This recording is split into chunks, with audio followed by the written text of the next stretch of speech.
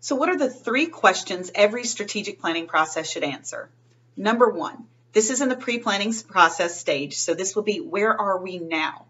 The where are we now is going to involve your environmental scan. What are the strengths, weaknesses, opportunities, and threats that face our organization?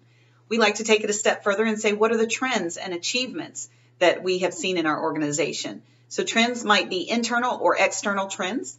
They might be assistive, meaning they're trends that are happening at the local, state, or national level that are assisting your mission, or trends that are restrictive, meaning they might impede your ability to get closer to your goals. So where are we now? Some organizations like to create a brief profile so that at the end of 3 or 5 years, they can compare apples to apples and oranges to oranges. So that profile might be a 1-page abstract that includes number of full-time staff, number of part-time staff, and some of the key success indicators for the organization.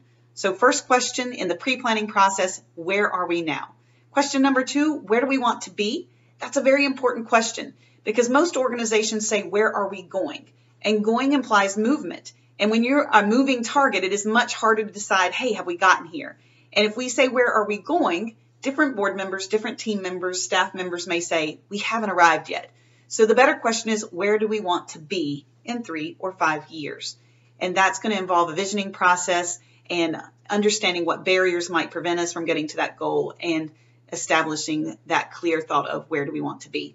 And finally, the third question every strategic planning process should answer, how do we get there?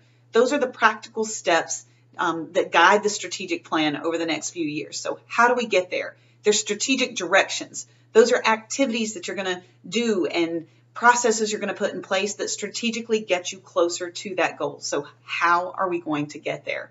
So again, final 3 questions. Where are we now? Where do we want to be? And how do we get there?